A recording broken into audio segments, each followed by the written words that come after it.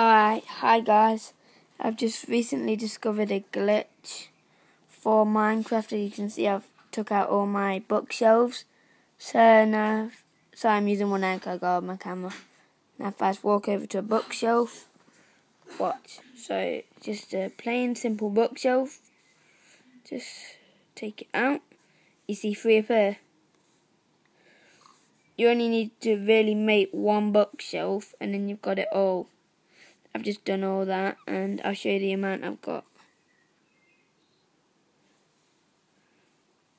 69. Just by my taking out 69 divided by 3 is 23. Took out 23 bookshelves and got 69.